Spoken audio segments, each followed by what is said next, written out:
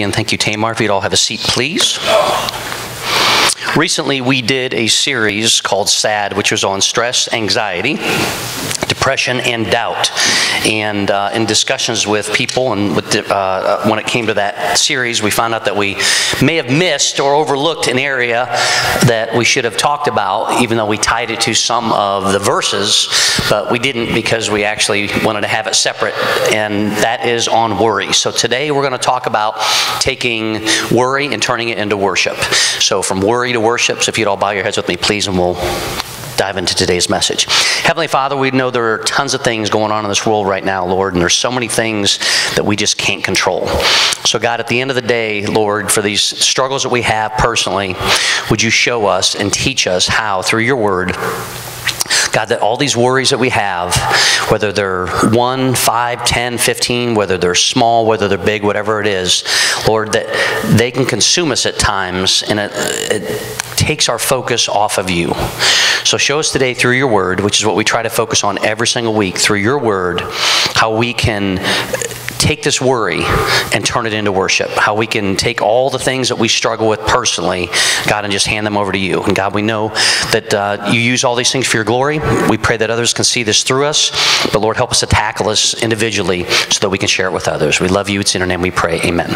So if I were to ask you if you're a worrier, and if you were honest about it, I would have to say that every one of us at some point in some time would admit that there is something that you worry about.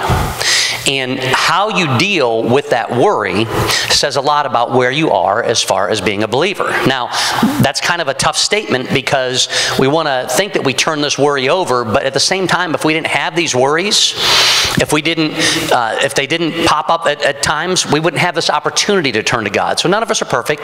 So having a worry now and then, or having multiple worries, you're going to find out today it's actually okay. It's something that is going to happen. It's what we do with that worry that makes all the difference in the world.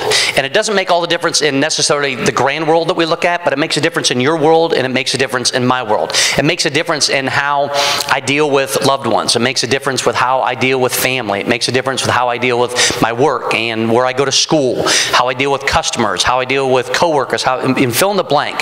Whatever it might be that causes this worry to happen, at many times, it can consume us, or it can also just kind of pop up here and there, but it tends to try to pull us away from a God that loves us. So this morning, I decided that I would try and throw some worry at someone. And so when I usually get here, a half an hour or so ahead of time, and Rick and Mary Kay and Lisa and Don and them are usually here, and the praise team's here practicing. But I decided today to drive a little bit slower so that about 20 minutes or so, until the old time started, I would come rolling into the parking lot. And the reason for that is every time it's time change Sunday, there's always people showing up late, or my favorite one's in the spring because people walk in halfway into the service and go, oh, I didn't know about the time change. And we try to warn everyone, what are you going to do? So I sent Rick a text and I said, hey, just woke up, alarm didn't go off. I hope you have something prepared for today. And I sent it to him as I was sitting in the parking lot, and then I walked inside, and then I went, instead of coming in here, I went to the back into the kitchen area where Mary Kay and Lisa were. And so I'm standing there having a conversation with them, and I told them this is what I did. And I'm just waiting for Rick to come out, and waiting for Rick to come out, and he's not coming out, And I'm like, okay, when's this going to happen? Pretty soon he's going to come busting through the doors. Nothing. So finally, after having the conversation with them, I'll go check on him. So I came in, and he had made it to the second step, and that's where he had passed out. He was face down on the carpet. So, no. I looked at him, and he was like, I went up, and he just laughed, and I said, so how much worry did you have? Were you worried at all? He was like, nope, because see, he's the IT guy, and he knew enough at that point that he would just put up a pass message, and it would be like everyone had heard it for the first time, and he would just, go ahead and get through that. So he had already outsmarted me, but all the worry had gone away. And he literally said, I wasn't worried one bit. I'm sure there's a little bit, but but when it first hits, where do you take it? So what is it that worries you? What is it that consumes you the most? Because in a little while, we're going to take a look at that, and you get a chance to look at it personally. You're going to get a chance to look within, and all I'm asking you to do is to be honest with yourself, because your worries and my worries may be different. You may have no children, so you don't worry about raising kids. You may have tons of kids, and you worry about raising them. You may be in a position within a relationship to where you're worried about what the next step might be, and worried about, if you're ready to make a commitment, or even if that's a step that you want to take. You may have worries that, I struggle with past commitments, I struggle with finances, whatever it might be, but every day it consumes you. Some of you may even worry about whether or not you're going to have a job next week, or next month, or next year. Some of us worry about the pandemic. Some of us worry about the election that's coming up. There's worry after worry after worry that you have, that I may not have, and they may also be worries that we share together. The great thing about this is God handles all of these. And so you have to ask yourself, when it comes to these worries, when they pop up, not if they pop up, but when they pop up. Worries are something that are very personal, but we also have a God that is so personal that He loved the world so much, but He also loved you so much. And so where is it that we turn to? God's going to give us not just a direction, but He's also going to show us that there is a way out of every single worry you have. And so knowing that, whether it's a small worry, a big worry, even a medium-sized worry, knowing that God can handle this through His Word is part of the reason that we want to continue to turn this back to Him. So let's define it, and then we'll tackle it. And let's take these different worries that we have, the worries that you have, and then we're going to look at them in a little while, and then we're going to take care of them one by one. And we walk out today, we're going to feel so great, and everything's going to be great, and we're all going to be happy, and then the Browns are going to play, and all the worries are going to come right back, right? No. Do the Browns play today, Rick? Okay, so there we go. And he's already worried. Are you worried at all? They always. There we go. So we're going to help Rick with his worries when it comes to the Browns. Matthew chapter 6. Matthew chapter 6 is where we are going to start. And these are the words of Jesus. And literally, He is going to teach us about worry. Now, the interesting thing is, He just got done teaching about money, which is the biggest thing that we struggle with, which keeps us away from our walk with God. But then He takes this discussion about the money that we have, which is really God's anyway, and He turns it then back, because Jesus knows that once we start to focus on the wrong things, that it brings this stuff up on the inside that affects the things on the outside. So here's what Jesus has to say, starting in verse 25. He says, "That is why I tell you not to worry about everyday life, whether you have enough food or drink, or enough clothes to wear. Isn't life more than food, and your body more than clothing? Look at the birds. They don't plant or harvest or store food in barns, for your heavenly Father feeds them. And aren't you far more valuable to them than they are? Can all your worries add a single moment to your life? And why worry about your clothing? Look at the lilies of the field and how they grow. They don't work or make their clothing, yet Solomon in all his glory was not dressed as beautifully as they are. And if God cares so wonderfully for the wildflowers that are here today and thrown in the fire tomorrow, He will certainly care for you. Why do you have so little faith? So don't worry about these things, saying, what will we eat? What will we drink? What will we wear? These things dominate the thoughts of unbelievers, but your heavenly Father already knows all of your needs." So Jesus is actually having this discussion, and people are listening to Him, and He's kind of having a little bit of a sermon. And as it goes through and we read those words, something in there goes, yep, that's something I worry about. Yeah, I tend to worry about, being able to purchase groceries so that I can feed my family. I tend to worry about, what it is that I'm going to wear. I tend to worry about, is there going to be enough for my retirement? Is there going to be, we go through all these different worries, and Jesus understands all those because it's life and because it's very natural. So when you have these worries, know that they're going to pop up from the inside and that you aren't alone. Because if I would have said, okay, how many of you worry about your future retirement? Maybe 10 people raise their hand. How many of you worry about whether or not you're going to get a promotion or a bonus? Some of us would raise our hand. How many of you worry about whether or not your company is still going to be open in 30 days or 60 days or 90 days? Some would raise our hand. How many of you worried about whether or not you're going to have a good Christmas? Some would raise our hands. How many of you worried about this whole pandemic taking a further turn and they're going to start shutting things down again? And some would raise our hand. Every one of us has different worries, and yet every one of us have the same worries. So let's go back and break these down. Verse 25, Jesus says this, "That is why I tell you not to worry about your everyday life, whether you have enough food or drink, enough clothes to wear. Isn't life more than food, and your body more than clothing?" So see, what Jesus is sharing here is that God has already taken care of the details. And if you're not sure how he's taken the details, rather than look on the inside, take a look at the outside. Everything we have is in complete control. The world still spins at the same rate. Everything is because one of another. The seasons change and then they come and go, and we have the same consistency throughout our year and through everything around us. I was talking with a young man this week, and he was sharing with me that when everything gets out of control, at one point it was actually perfect. And so when you take everything back to the perfect, you realize that once it starts from a perfect place, it's at that point that things start to spin out of control. And it's that way pretty much everywhere in life. If you're a believer, there was one point where you took that perfect step to a perfect God who is your perfect Savior. And then something happened to where it started to spin out of control. You know, you were on fire, and then someone said something. Someone put you down. Someone said, that's not true. Someone said, what about this? And someone threw some kind of wrench in it somewhere. And this faith that you had and this fire that you have for your faith, all of a sudden it got rocked a little bit. And rather than turn back to that faith, we started listening to all those other kind of things, and the place that it was perfect, now all of a sudden didn't seem so perfect. And maybe you didn't know everything, and you didn't know every single verse, and you didn't know how to share. So rather than turning it back to the place where it was perfect, you just tried to handle it yourself. And so the worry continued. But see, God took care of the big, but he also takes care of the small. And so that's why this verse that Jesus is sharing is, we think of the big picture, but we don't think about it when it comes to us personally. We have to take our worry personally and understand that we deal and we serve a God that is so loving in the grand scheme, but he's also so loving when it comes to us specifically. So when you start to think about all those big things, and then you start to realize that it's affecting you, realize that it's affecting others, and especially for non-believers who don't have a God to turn to, who don't realize that God loves them, where is it they're going to go? How is it they're ever going to see any faith if we are not showing that to them? And so we've got to take it back to that perfect so that we can help them get to that place of that perfect as well, which is God. Takes the next verse, and the next verse is this. Look at the birds. They don't plant or harvest or store food in barns, for your heavenly Father feeds them. And aren't you far more valuable to him than they are? So whenever we think about the future, it doesn't allow us to live in our present.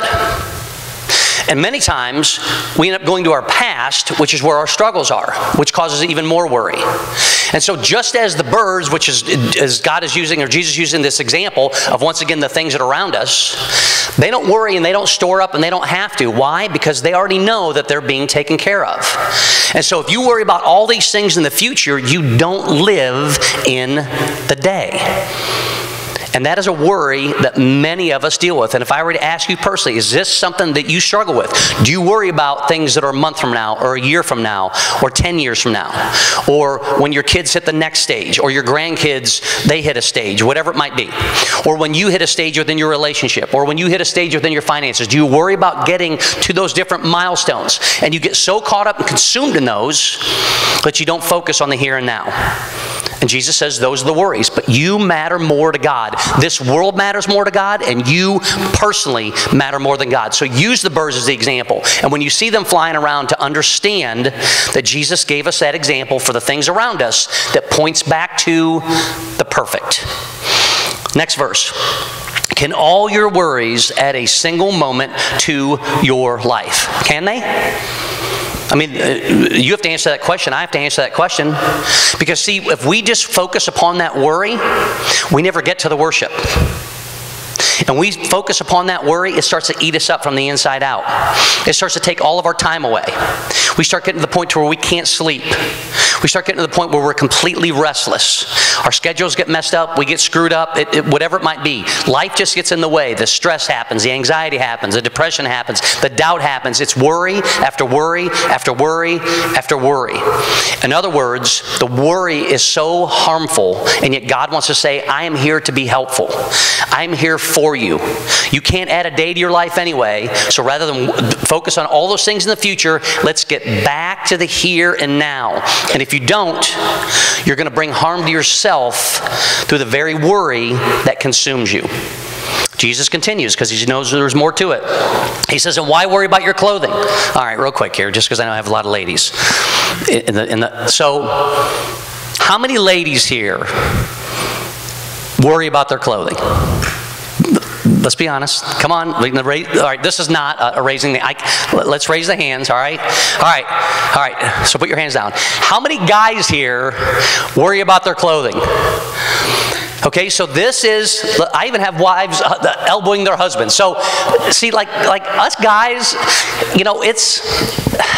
If we can get a pair of lounge pants, you know, and a hoodie, if I can get a pair of jeans and a flannel, you know, I don't care that, you know, my shoes aren't, you know, 2020 style. I don't, you know, whatever it might be. I don't worry about my handbag, you know, matching my jacket and my watch now matching my mask. I don't worry about that kind of stuff. But for women, this is a worry that they truly, truly have, right? Because ladies they want to look good, and guys, they don't give a rip.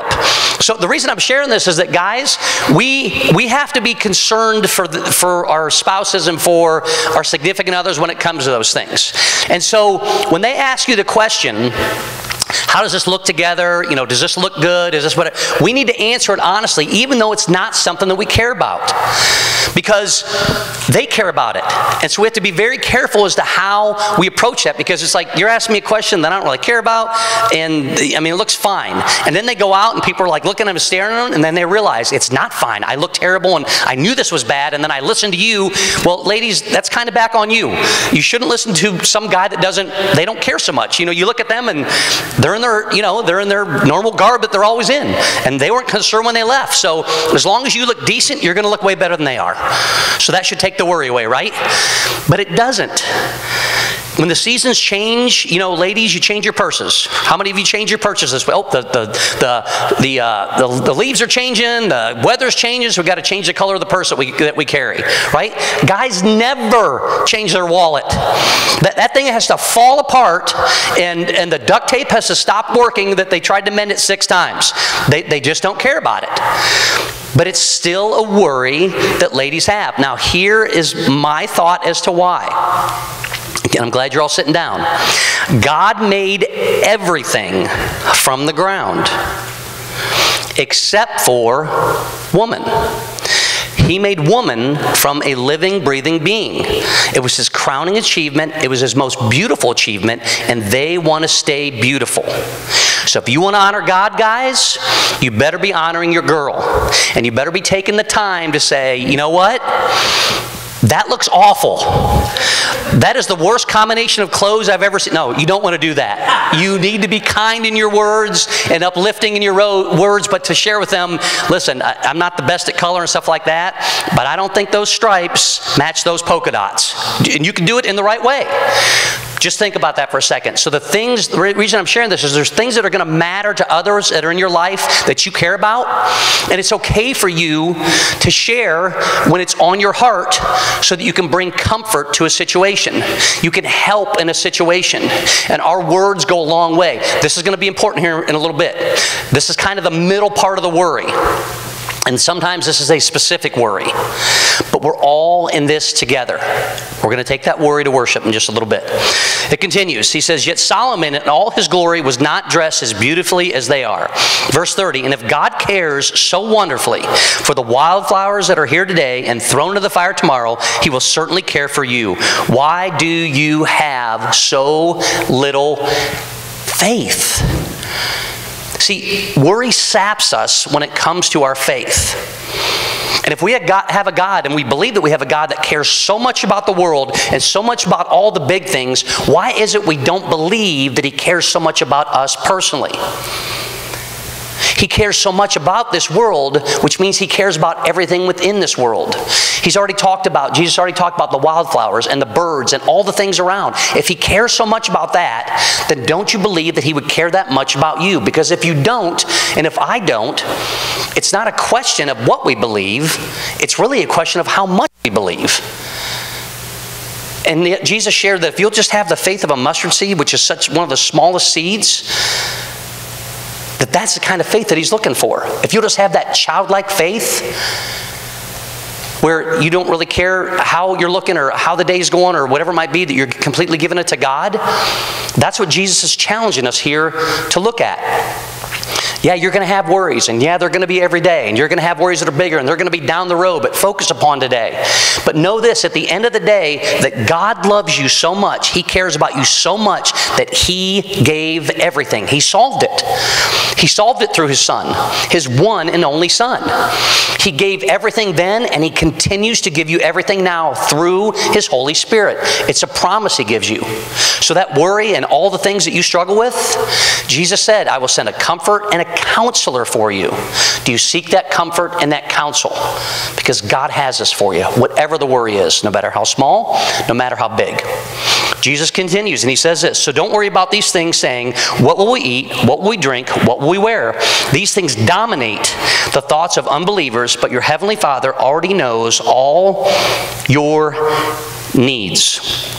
So when that happens, and when we get back to ourselves, what this tends to show is that we're not really using the faith and the understanding of who God is to us, especially as a believer. See, when we take that personal step, and we take that step to ask a personal Savior into our lives, it's that step of faith. It's that time when everything was perfect. So whatever the worry is that's causing you to get out of control, know this. It's spinning more and more and faster in your life, and you get further and further away from the perfect. You have to get back to the perfect so that you can rest in the fact that it's not worry that dominates you, but instead it's worship. So how is it that we do that then? Next verse. These are the words of Jesus. These aren't my words. These are the words of Jesus. Loving Savior. All-powerful, miracle worker. The last song talked about all the different names. There's so many different names that you can find about who God is, and not just who He is, but what He means to you personally. Jesus says this in verse 33, seek the kingdom of God above all else. Above any worry, above any doubt, above any fear, above any loss, above any what if, above any why, above any how do I handle. Seek the kingdom of God above all else and live righteously, and He will give you everything you need. So God has this. So at times when we worry, and then we start to worry so much where it starts to rock our faith a little bit, and we start to question God, and we can ask questions of God. He can take it. But it's when we seek Him and when we turn this back to Him that we realize that He has got our back. He's not on our back. He has our back. It's the same way that we treat our children. It's the same way that we treat our grandchildren. At the end of the day, we have them, and we never stop being a parent. God never stops being a parent. He knows you're going to worry. He knows you have those small worries and those big worries. He wants you to take those worries and to turn them into worship. He wants you to seek Him first in everything. Next verse, verse 34. Jesus closes it with this. He says, so don't worry about tomorrow, for tomorrow will bring its own worries. Today's trouble is enough for today. So we're on Sunday. So let's focus on Sunday. So here's what we're going to do. Whether you're online or sitting here right now, I want you to close your eyes, and I want you to look within. And here's where we're going to be. I want you to picture yourself in a jail cell. And as you're sitting in that jail cell, I want you to ask yourself, what is the first thing that you would do?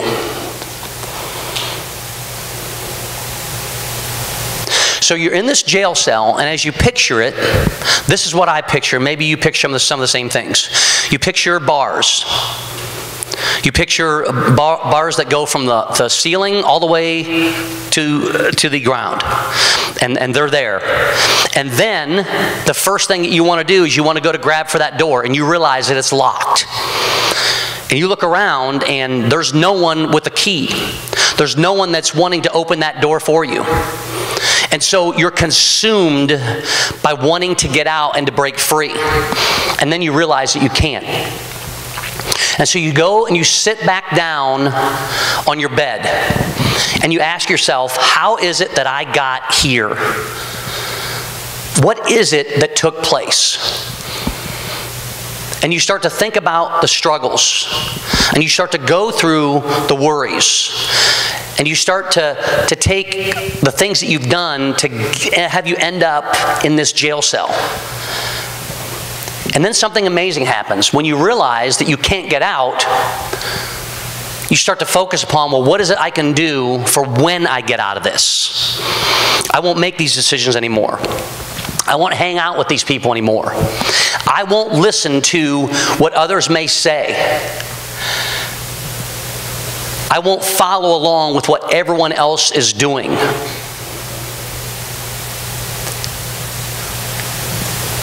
And the longer that you sit there, the more you realize that I have got to make this change.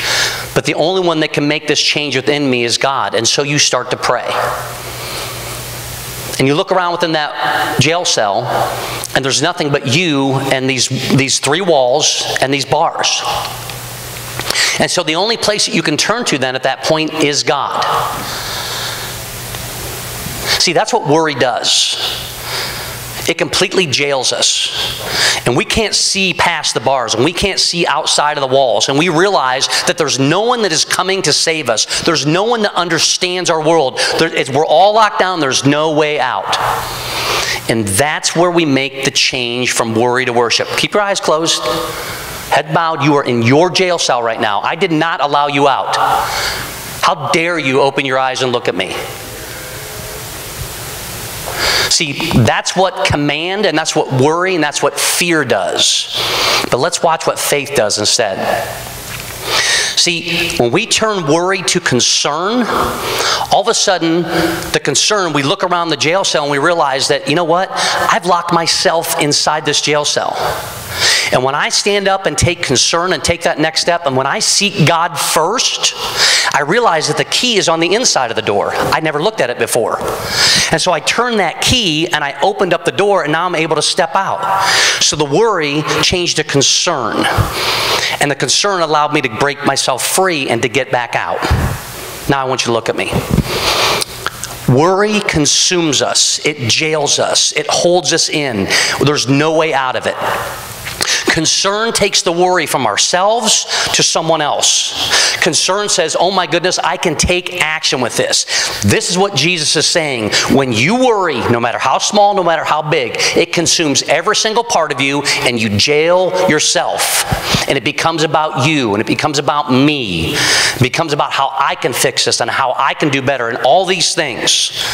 But Jesus said this, seek Him first. Because when you seek Him first, all of a sudden there's that peace, there's that comfort, there's that counsel, there's that guidance that takes all of those things away. So if you're a worrier, you've locked yourself in. And when the worry comes, you're locked in. But when you turn it to concern, it no longer becomes about me. It becomes about how I deal with things, about how I focus upon things. It becomes about how I turn them over to God first. It comes back to what Jesus says, to seek Him first. And guess what? He will give you everything you need. And so now the concern comes to the other person. Now the concern comes to how I can help. Now the concern turns to what are the next steps I can take with God first, who loves me so much that He takes care of every single one of my needs. And I'm going to focus on here. I'm going to focus on today. I'm going to focus on this moment because I can't get to tomorrow until tomorrow comes. And when tomorrow gets here, it'll be today again, and that's where I can focus. So if you're someone today that deals with worry, and we all do, and if worry piles upon worry, piles upon worry, you have to know this, and you have to remember this. God so loved the world that He gave His one and only Son. God so loves you that He understands that you'll have those worries. God so gets it that while you're focusing upon everything for tomorrow, He wants you to see Him within today. So that when you have loss, He is there and He brings you comfort. When you're not sure of what the next step is, that He wants to guide you. When you find that you're angry, when you find you're complacent, when you find that you're prideful, when you find your arrogance, that when you stop and seek Him first, that He can make all of that go away.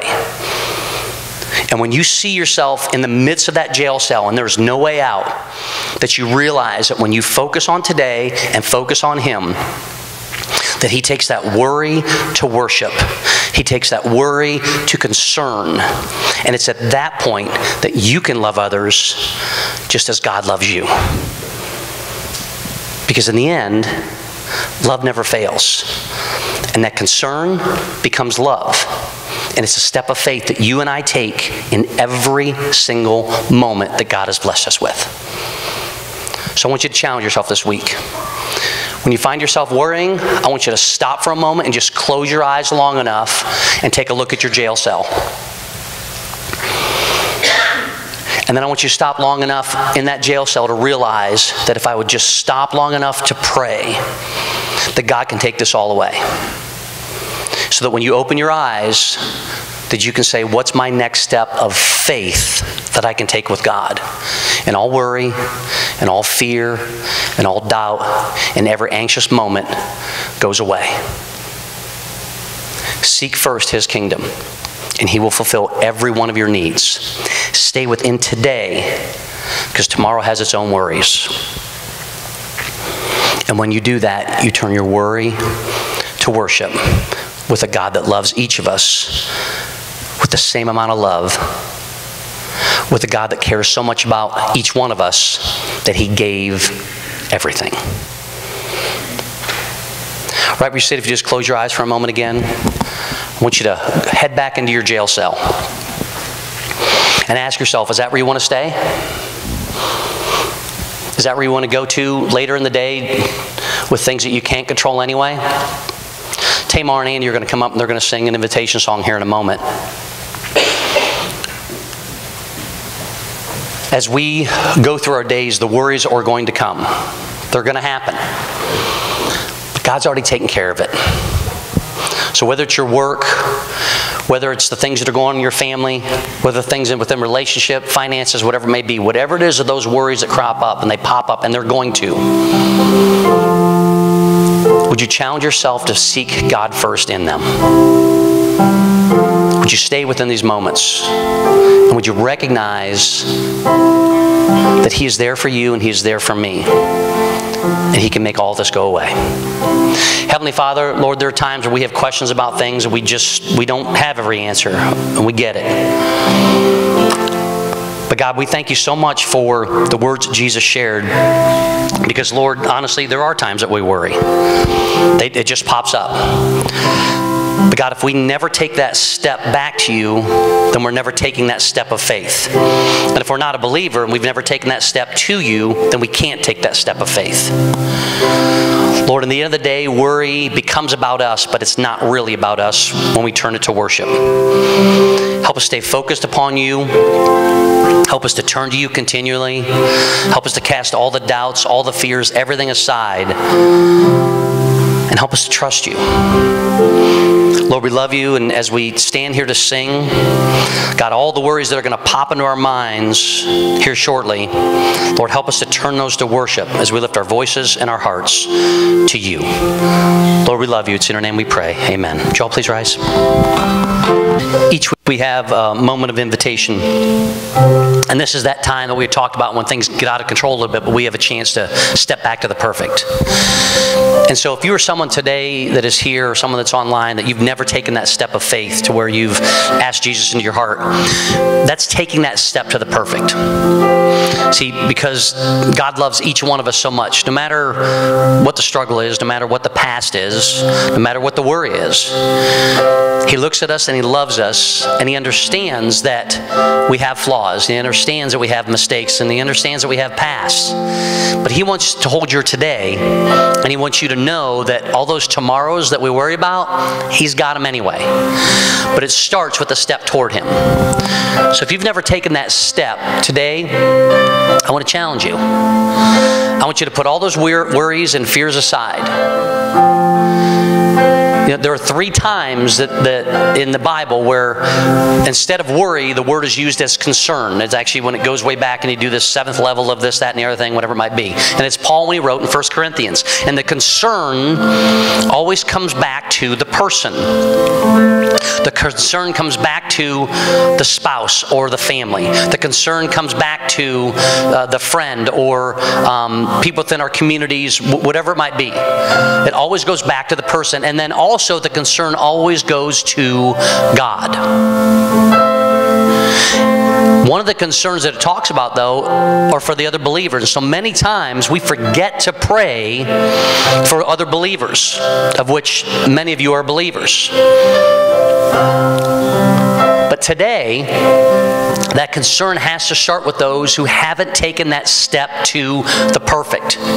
And so right where you stand, I just want you to close your eyes and bow your eyes for a moment, because this is between you and God, but I want to be able to talk to you about this. If you have never taken that step, if you've never taken that step to the perfect, if you worry, if you fear, if you doubt, if you struggle with everyday life, and you've never stopped long enough to give it to God, a God that loves you so much that He gave everything, it's as simple as reaching up to Him and saying, I admit that I need you. I believe that you sent your Son Jesus for me, and I want to walk with you. I want to ask you into my heart as my powerful, my passionate, and my personal Savior. And it's this step of faith that I take in reaching out to you today.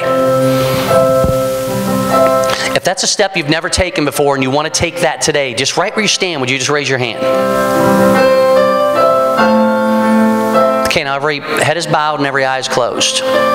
You're back in your jail cell. What is it that is causing you to worry so much? And where is it that you're turning to? This week, when every worry comes up, seek God, turn to Him, and most of all, trust Him that He can take all those away. Whatever the worry might be. On Tuesday, there's an election. Maybe you're worried that your vote doesn't count. Turn it to concern and go out and be heard. This week, when we're out and about and people are being critical and loud and unkind, throw a smile their way. Make eye contact. Say a kind word. Cast all of those fears, those worries, and everything aside, and show others that you are concerned enough that you can be a light before them. And that you matter. And that in the process that they matter too. Lord, help us to once again take all these worries and turn them to concerns. Help us to seek you in everything we say and everything we do.